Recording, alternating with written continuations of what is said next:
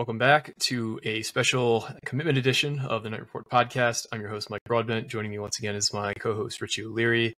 We have our second transfer commitment of the offseason for Rutgers basketball.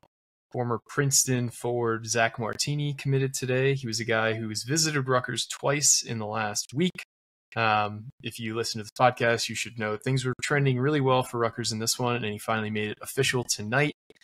We kind of want to go through what's next with the transfer portal for Rutgers this offseason and go through. Close enough. I also don't have a martini. I got a fancy beer and a fancy glass, though. So cheers to the fancy commitment. Welcome to the Scarlet Knights, Zach Martini. We got to drink more on the pod. We always record in the morning. And, I have another job I got to do, so I can't necessarily get too burnt up in the middle of the day, but I'd love to. But before we get into any of that, our presenting sponsor is Night and Day Apparel. Calling all Rutgers students, alumni, and fans. Are you looking for new and unique Rutgers merchandise? Night and Day Apparel has you covered. From t-shirts to hoodies, drinkware to pet accessories, Night and Day focuses on providing the Rutgers community with exclusive one-of-a-kind tailgating products. Be sure to check out the links in today's podcast description to their website and social media so you can stay on top of everything Night and Day, including new merch drops and promotional announcements. Shop now and keep shopping. We're also sponsored by the Cut app. As you know, we sponsored with a social betting platform called the Cut app. It's a peer-to-peer betting platform that allows you to bet directly against your buddies and other fans. That's right. You can join the TKR crew on Cut today and bet directly against Richie and I on your favorite sports, pop culture, politics, whatever suits your fancy there. Cut is the ultimate put your money where your mouth is platform. It's illegal in 40 plus states. Be sure to follow at CutBet on all your social media platforms and download the app via the App Store or cut.com. You can use the code BELIEVE-RUTGERS at BLEAV Rutgers for a 10% deposit bonus when you sign up. All right, let's get into this Martini commitment. Much needed veteran presence for Rutgers. He is a guy who was a part of a Princeton team that's had a well beyond winning record in his 3 years playing there. I think they went 70-21 in his 3 years as a Princeton Tiger, culminating last year with the Sweet 16 run. This is a guy who knows what it takes to win in general, and he's shown it with the roles he's played on Princeton. Previously, he was a guy who was the 6th or 7th man coming off the bench. This year, he was a full-time starter, but depending on the game, like you saw against Rutgers, he was playing an undersized 5 role. Against other teams, it was just a spread-out kind of small ball lineup. He, from his quotes that I've read and from what you've heard from talking to him directly, this is a guy who just wants to come in and be a part of a winning team next year, which is exactly the kind of guy that Steve Pikiell is probably looking for in the portal and that this team needed. So tell us about kind of what went into this commitment and kind of the impact Zach Martini will have on next year's team. Yeah, I mean, they kind of just reached out relatively quickly. We kind of reported. I think we actually broke the news on the Rutgers offer. Ooh, that was a close one. Yeah, we broke the news on the Rutgers offer back on the 23rd, 22nd, whatever podcast that was. Rutgers got involved almost immediately after he entered. He entered on the 21st. I think it was late on the 21st. A day went by and they offered immediately. Rutgers got him to campus last Friday for an unofficial visit. Got him back to campus this Monday. He went to football practice because the guy has an allure for Greg Schiano. He wanted to meet him. So tip of the cap to Greg Schiano for getting a little bit of an assist here. This is from a family who has been Rutgers fans for a long time. He grew up going to Rutgers games. His brother probably would have come to Rutgers if he had an offer. He's a quarterback at Cornell right now. Yep. So this is a guy who has been a Rutgers fan and probably would have loved to come here out of high school, but some people take the circuitous route to where they're eventually supposed to be, and that's seemingly what Zach is doing. Sorry to cut you off there. No, you're good. I've talked to Chad, actually, his brother, quite a bit in the past. He was actually one of the more impressive quarterbacks back in the day out of high school, and he ended up at Cornell, and he's a pretty good one there. I don't know if he's playing there at all, to be honest, but he's been to Rutgers a bunch, and I've talked to him about that in the past too. But this seems like a Jersey kid through and through. They have a pretty good relationship with Gil St. Bernard's from the Paul Mulcahy days. They haven't landed anyone really since from the school since then. The school's not as good as it used to be either because now kids are going to Roselle, they're going to what's that new one? College Achieve down at Asbury that the Roselle coach is now running. Former Roselle coach is now running. There's just so many schools in Jersey to begin with, but yeah, another connection there. And end of the day, you're getting like a sharpshooter. This guy's percentage was 38.5 from three last year. This guy would be number one on your team this past season in 3-point percentage. He played the center role, so I do personally think his rebounds took a little bit of a dip for two reasons. Number one, he was playing an undersized center role against bigger centers. There's not a ton of great centers in the Ivy League, but Danny Wolf's there, and Danny Wolf's pretty damn good. Yeah. Other than that, if you look at his front court mate, Caden Pierce averaged almost, I think he was third or second in Ivy League in rebounds per game, and he had 9.5. So no, there's the rebounds. It's the one guy's boxing out, and this other guy's grabbing the boards. Simple as that. Yep. I think shifting him to now a four-man role should be very interesting. I think he's going to open things, or he'll be wide open when Ace Bailey and Dylan Harper on the court. And he has a quick release. So as soon as he gets that ball, he's just pulling it. I've seen a couple clips on the video that we just tweeted out that guys are maybe 2-3 feet away from him, defending him, which is crazy to me. And just quick pull. Loves that corner three, it seems like, too, which is great. You just got to spot him up in the corner while Ace drives, everyone collapses, and there you go, corner three, done. So I like this get a lot. I think he's your starting four, personally. Now, that could depend on who you get in terms of another guard/wing. Things could change, but right now, as of the way the roster is built currently, I have him as the starting four with Ace as the starting three. And I think it's a good complement for each other. Yeah, definitely. If you just look at all of his numbers, even from just from a base box score to the advanced analytics, everything about this guy just screams like smart player who is very efficient overall offensively.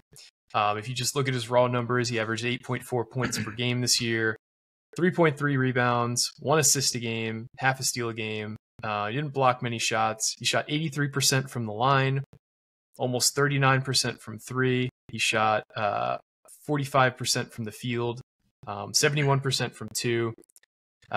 If you look at his shot chart, it is like an analytics dream. I know we've talked about this previously on the pod, but if you look at all the shots he took this year, overall he took 191 shots on the season.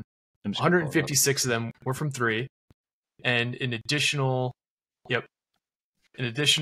29 of them were at the rim. So of his 191 shots, only 6 came from the mid-range. Just absolutely beautiful. As you can tell, very high percentage around the rim, which is what you want to see. He shot 83% at the rim. If you look from three, he really likes the right corner and the top of the key, which is great. If he's got a place he likes to be, let's just make sure that he's there as often as he can possibly be there. But overall, like, if you just look at some of the quotes from Jerry Carino's article that came out earlier, he just talks about, being willing to play basically any role that is asked of him.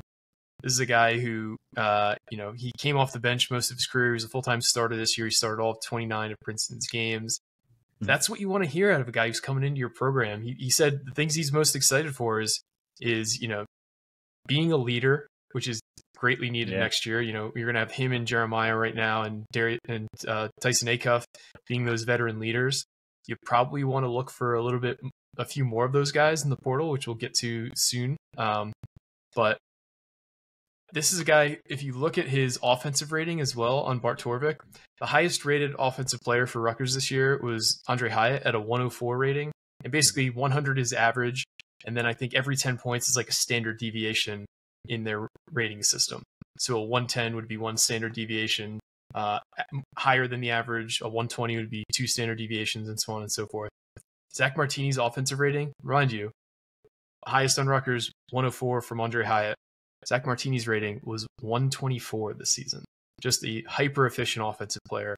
And, if you look at his shot chart, it shows that he was intentionally efficient. So he was only taking shots, and that's part on the actual coaching and play design at Princeton, but also probably partially due to, Zach Martini as a player. Because I'm sure that there were opportunities where he had to take like a half step backwards to get beyond the 3-point line to take a shot, or he had an open look from the mid range and he did a pump fake and drove to the rim. Like those are all things that you need to kind of just have an innate sense of, or it needs to be drilled in by your coaching staff that these are the things that you should be looking to do.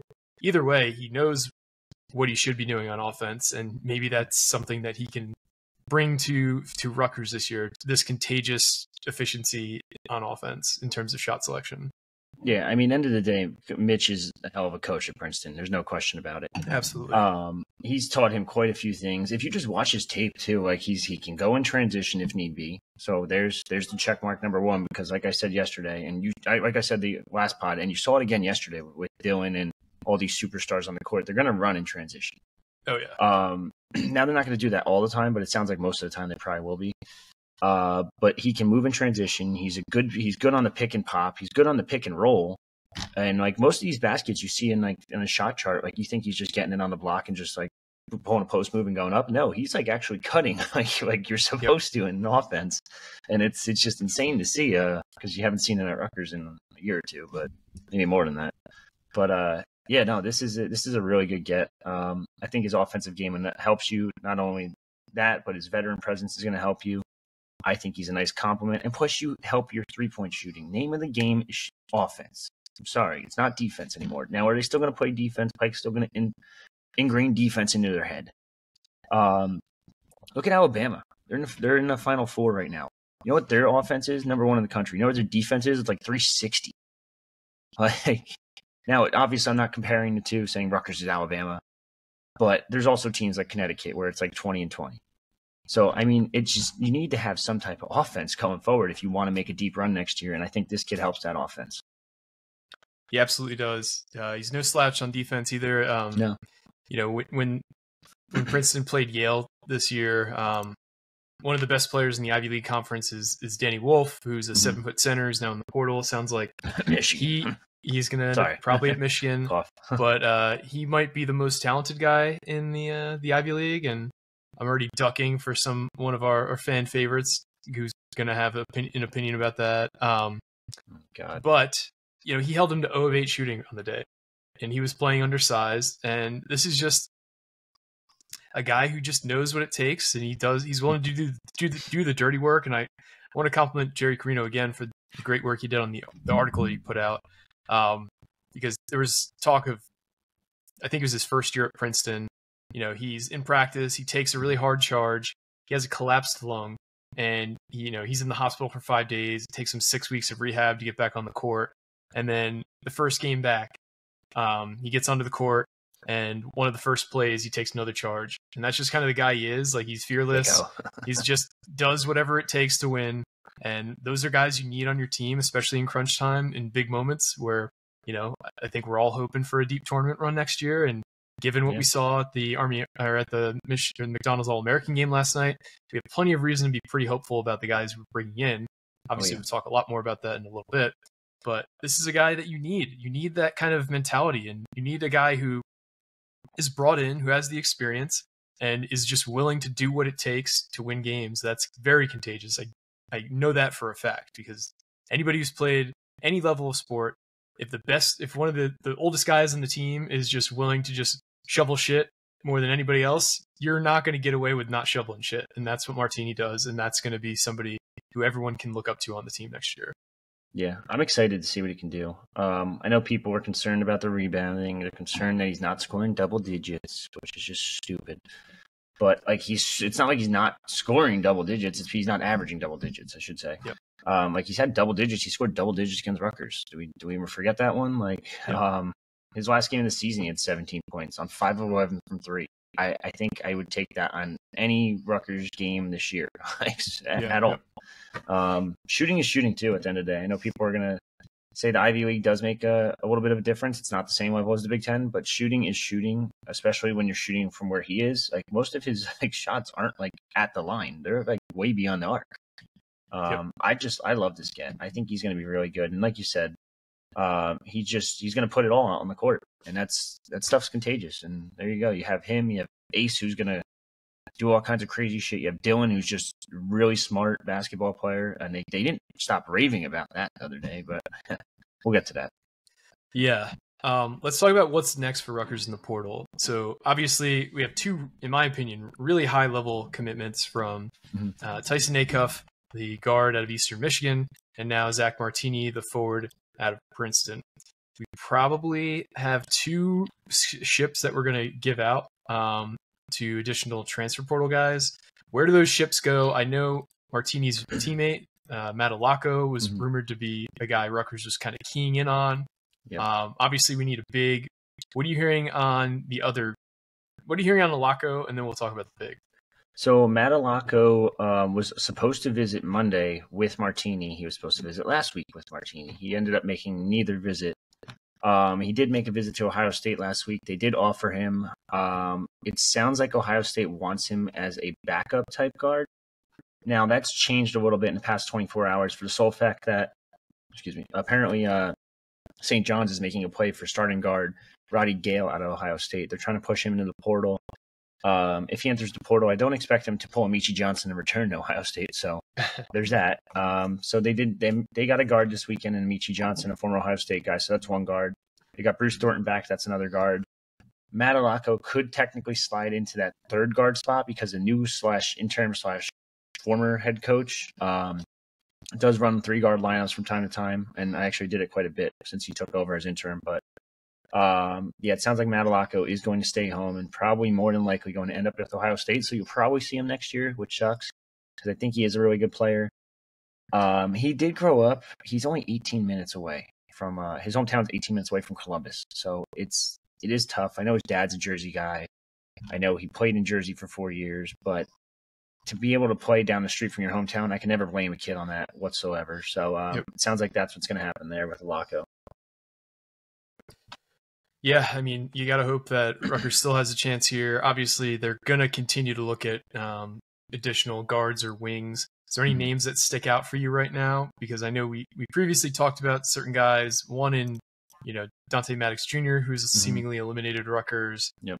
We have a bunch of guys planning visits. Is there anyone else to keep an eye on from the guard or wing role before we talk about a big? I'd probably say, let's see, who is on this list? I just had it pulled up. Zach Laput did talk with Mike Larkin, and he was supposed to have a conversation with Steve Peichel this week. I'm told that conversation hasn't happened yet. He's the D2 guard out of Bentley. Potential name to keep an eye on. Who's the other one? Bensley Joseph was one we mentioned because he was a former Rutgers target out of high school, but we're told that's probably not going to happen. I believe he's at St. John's today and Xavier or somewhere else. I forget where he's visiting. Providence. It's Providence or St. John's right now for him. They did reach out to Clark Schlager. I don't know how to pronounce that one. The kid from Penn.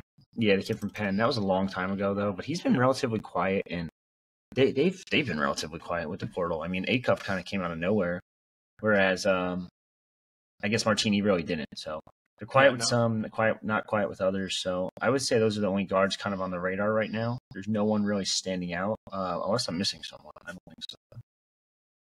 Yeah, I don't think you are either. So let's move on to bigs. Obviously, a lot of names have been brought up. We've heard Amari Williams. That was a target that Rutgers seemingly was interested in. He named 4 official visits. None of them were Rutgers recently. Last pod, we talked about a litany of guys that Rutgers was showing interest in. What are you hearing on the big man front? Is there any movement on any of those individual guys or any new names we should be looking out for? I think we mentioned them all. I think we mentioned Gus Yalden, William Kyle III, and Ruben Chignello recently. I think we mentioned on the last pod, right? Yes. Yep. Yeah. All right. So we mentioned all those 3. Nothing new really to update on those 3. Now, I do know there was a new guy that entered the portal from England. He's technically at Montana State or Utah State. Utah State, yeah. I forget his exact name. I can't find it now. Great Asobor. So, I mean, I would keep an eye on him because he is from England. Most of those guys, you could sell on the fact that, hey, Akwazi Yabo is here, England.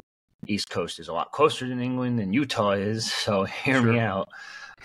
He put up some good numbers, though, last year. He was a Mountain West first team. Mountain West was pretty damn good. Not in the tournament, but they were good in regular season. But first team Mountain West selection, averaged 17 and 9, almost 18 points and 9 rebounds. So I'd say he's a pretty good center. I looked into him a little bit. He didn't have many offers out of high school. But yeah, I would definitely keep an eye on him just because of the connection to geographically, basically. Sure. Yeah. I know that a little inside baseball here. The staff is going to be at the Final Four this weekend, and there's a quiet or dead period. Leaves. Not even a quiet period. What'd you say? I said if their plane ever leaves, apparently everyone's getting delayed right now because of this. Yeah, the weather in the Northeast is a complete shit show right now. But I mean, look at UConn. They're delayed too. Yeah. So you have a dead period starting tomorrow at noon that runs through next Thursday at noon. So nobody can be on campus. You're not supposed to be able to contact recruits. Not saying that won't happen, but basically, like, there's a pause in the portal game for a week. Since the staff is going to be at the Final Four, I don't expect much recruiting news to drop in the next, let's just say, 3 or 4 days. So I assume that they're pretty happy to get half of their class locked up before their mandatory dead period break. So more to come next week on where things stand with big men, where things stand with another guard or wing, because they're not done. I know that for sure. They are definitely going to add at least 2 more portal guys, to be determined who they actually go after. Now, 2 things. Number 1, Aaron Bradshaw, I believe, entered the portal recently, or he's about to. One of the 2. I'm not sure exactly. I keep a close eye on. I'm not going to say fully monitor what he's doing. I'd just say I'd keep a little eye on him just in case. You never know. Now, who was the Wake Forest kid again? That is Andrew Carr. Andrew Carr. So now, you know what's interesting about this?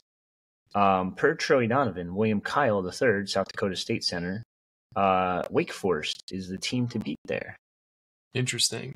He is a center. Center.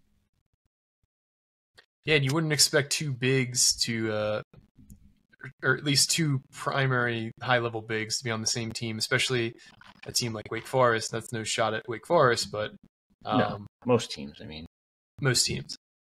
So that's very interesting. It might indicate that he's kind of 1 foot out the door. So that's definitely a situation to monitor. I'm not saying that Rutgers will even be in his top grouping of schools, but there are a lot of things that would point to Rutgers at least showing interest. Westchester, PA, Delaware alum. Does it count as an alum if you can graduate? I don't think he graduated there, but he did spend his first 2 years at Delaware, and then he moved on to Wake Forest. You never know. I used to live right outside Westchester. That is about an hour drive from Rutgers, so it is an easy drive up 676 to PA Turnpike, then right onto 95. So it's a pretty easy ride to get to Rutgers from Westchester in that general area. So stay tuned to your podcast feed. Stay tuned to the boards because there will be plenty more recruiting news starting probably next week. But I'd say the most exciting stuff, or the most exciting actual game action for Rutgers in months, was the McDonald's All-American game and scrimmage yesterday, or scrimmage and All-American game the last couple days. If you were under a rock and haven't heard the news, Rutgers commits Ace Bailey and Dylan Harper were both participants in the McDonald's All-American game. Ace finished second in the dunk contest, which was held on Monday night. They also had a scrimmage on Sunday, I believe, where Ace just looked otherworldly, going against Cooper Flagg most of the game, just basically getting whatever he wanted, from fadeaways to up and under layups to put back dunks. He was just all over the place. He looked like the best player in the scrimmage. And then last night for the All-American game itself, Dylan, in my opinion, was head and shoulders above everyone in that game. He won the co-MVP with Derek Queen, the center who is going to Maryland next year. But Dylan's stats, he led the West team in points, assists, and rebounds. He finished the night with 22 points, 5 assists, 6 rebounds, no turnovers, 1 steal, 1 block. And he shot 9 of 16 from the field, and he shot 2 of 5 from beyond the arc. He looked incredible. I think if you walked away from that game not just like being in awe of he's not like the best athlete on the floor, and nobody ever claimed he was in his recruitment, but he is just a guy who never seemingly makes a mistake out there. He's always making the right decision. He's a guy who has this innate instinct to just like know when to take a drive, when to take a shot.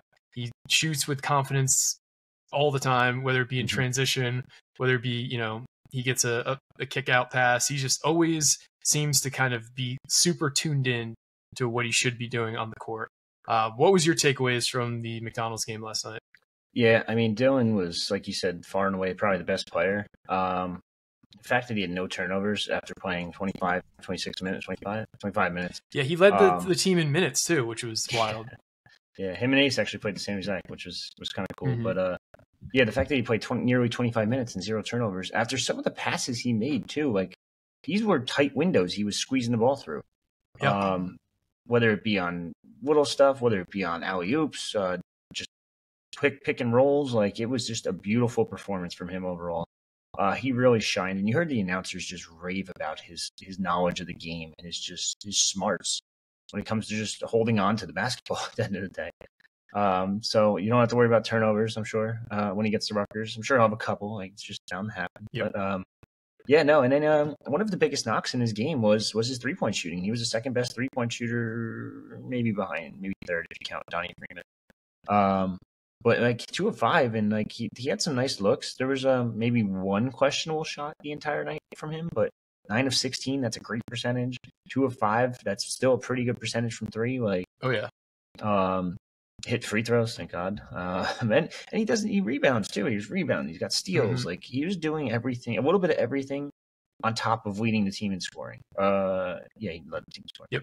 Almost led the game in scoring. If it wasn't for Derek Queen, I want to say Lightning for some reason. I want to say Lightning Queen. It's just in my head. But if it wasn't for Derek Queen just having a hot start to the game, where I think he had their first 6 points, first 4 points, something like that. But yep. I'm shocked they didn't give Dylan the ball to end the game. I'm a little upset, to be honest, because I get it. Like, what was his name? Trey Johnson. Trey Johnson. He was kind of on fire a little bit from 3. He was 5 of 6 before that last shot, but he just took such a stupid shot. He was more than like 6 feet beyond the arc, and he just chucked like a random. He didn't even set his feet. He just like chucked like a random 3. Yep. But Dylan was the guy that was on fire all game. You have stars like VJ Edgecombe, who's notable for having like some really stellar late game performances. Ace Bailey's have some late game performances. Like, I'm giving it to one of my star guys. I'm sorry, Trey, but like I'm giving it to like Dylan or Ace or VJ. Even Fiore's got some moments where he's the star. Like, obviously, I'm not giving it to him from deep, but like the other guys, like I have to give him a star player. Like, that pissed me off a little bit, but. Yeah, no, great performance. And Ace, he takes questionable shots. There's no question about it. Yeah. Sometimes he makes those questionable shots, and you're like, holy shit, this is the best player on the planet. Other times he misses, like last night. But in the scrimmage the day before, he was one of the best players by far. So it's like, it's tough. Yeah. And I want to talk about a few things. I don't know where the article was, but I was reading it earlier. I have some quotes here from anonymous NBA scouts. So there were NBA scouts from every single NBA team at every day of the McDonald's All-American practices, the scrimmage, the games. Here's what they said about the Rutgers commits. I'll start off with Ace Bailey. Ace has the highest ceiling in this class. He takes tough shots, but he also makes tough shots. He's not there yet, but he's a guy I'm taking number 1 in this class. Cooper is probably safer, but I'm swinging for the fences. Cooper Flagg is probably a high-end number 2 in this league, whereas Ace has the upside of being an all-star. Another scout said, when he's making shots, it looks similar to what we see in our league. Now, here's what they were saying about Dylan Harper. I think he's as short as a bet as anybody in this class, including Cooper Flagg. His body's improved. He looks like a big guard now physically, and his passing, people around him always play better with him. He's one you have to watch multiple times to get a full feel on. He's not going to dunk on you or do anything flashy on the floor, but he's willing to do anything to impact a win. I'm putting the ball in his hands. For me, he's the best decision maker in this class. He has a Jalen Brunson pathway. He won't wow you with his athleticism, but he'll get to his spots and make plays. I love his passing. He's more athletic than he gets credit for, but some of those may be because of his feel. He's always in the right spot. He is starting to make his shots. He's a big guard, and I want the ball in his hands. That is some high praise from multiple different NBA scouts that they got quotes on the record for. I just screenshotted these from earlier. I don't know where. I wish I could cite the article, but some really high praise for Rutgers commits from NBA scouts. Yeah, I sent out a text as soon as you said that before, when you sent it to me before. I sent out a text real quick to one of my NBA scouts that I know, and he should be getting back to me soon, but I will get those quotes on the site as soon as they are up. We have done stuff with him in the past, so it will be one of the scouts I've talked to in the past, but they've always raved about Ace. They've always raved about Dylan. These two are going to be phenomenal, and I'm very excited to be able to cover them next year because this is going to be a different year for Rutgers. I don't think fans are ready for it, and last night's just a small glimpse of what is going to happen at the rack next year. 100%. And if you didn't get to see it live, if you go on ESPN Plus, if you pay for ESPN Plus, and I know a lot of people don't like to do that, but you can watch a full replay of the game. I can't recommend it highly enough, mainly because it is essentially a 2 to 3 hour Rutgers promo video. They talk so much about Rutgers. It is just effusive Rutgers praise, how much Rutgers fans should be excited to have these two guys. They have, I know Dylan spoke in the post game presser, but it is just like a 100% feel good Rutgers story all night. So, excuse me, I'm definitely going to rewatch it. But if you haven't seen it, definitely check it out. It's on ESPN Plus. Yeah, and if you're on our YouTube account, every Dylan bucket is on one of the videos below. Might be at the end of this video too. Actually, I don't know. It's somewhere in there. Yeah, it might recommend it to you next. Definitely check it out. There's not many opportunities for Rutgers to get that much love on a national broadcast for any sport, especially one that had that many future professional athletes in it. So definitely check that out. It's gonna be fun. Super excited about this commitment. Super excited to see how this team rounds out. Football wise, we'll hit on that quickly. No scrimmage this week. We previously reported there was, but they're only allowed 3 scrimmages, including the spring game. So there'll be 3 straight Saturdays starting next Saturday, not this upcoming Saturday. So they'll still have a practice this Saturday. Good luck to you guys. 3 in a row. Yeah. Pat Flaherty gave a great interview this past week. It's on our channel. It's another video you should definitely check out. He is a super personable guy, ton of character, 100% worth listening to. Who is next on tap, coaching-wise, to speak to the media this week? Ooh, I know it too. I know it. Oh, Colin Farrell. Colin Farrell will be the new defensive lineman, not the Irish actor. No. Yeah, the new defensive line. New defensive line coach, I should say. Yes. Sorry. Yeah, he'll be talking tomorrow. I'm excited to see what he has to say. I've known Colin for a while now, because he's been at Rutgers with Kent State for all those summer camps and stuff like that. So definitely going to be fun to see him on the Rutgers sideline now. I don't think he's landed a commitment yet, technically. He's been the main recruiter of, but I'm very excited to see what he can do on the recruiting trail. Yeah, he's a guy who a lot of people around Kent State's program were sad to see him go. He was around that program for a long time. Sounds like a guy with a lot of juice, so it's exciting. It'll be exciting to hear these guys talk. Yeah, that's all I got. Anything you wanted to hit on before we head out? Yeah, one quick thing. So we're trying to get this channel up to 4,000. We're at 3918 right now. I got a bunch of different shit we are going to give away, and it includes what does this say? Oh, dropped it. Look at that bad boy. Wow. Bad boy. Ooh. Is that an official game-worn Isaiah Pacheco jersey? Not game-worn. Okay. But, we can see if he'll sign it. You might sign it. You never know. Could text him, see what's up. Yeah, you should. Yeah, I mean, it might be worth it. But pretty cool Rutgers. That is sick. Memorabilia right there. So you never know. We got some stuff like that. We got some KTR stuff I think we're going to give away as well. I'm trying to think what else. On the Banks beers, if you're 21. What about the cornhole boards? Oh, Rutgers cornhole board. I have to dig that out of the closet. Not used. It's just I stored it because I don't know. I have nowhere else to put it, and I just can't pull it out like I can with this stuff. But Rutgers cornhole board, we got a lot of stuff. Rutgers TKR T-shirt.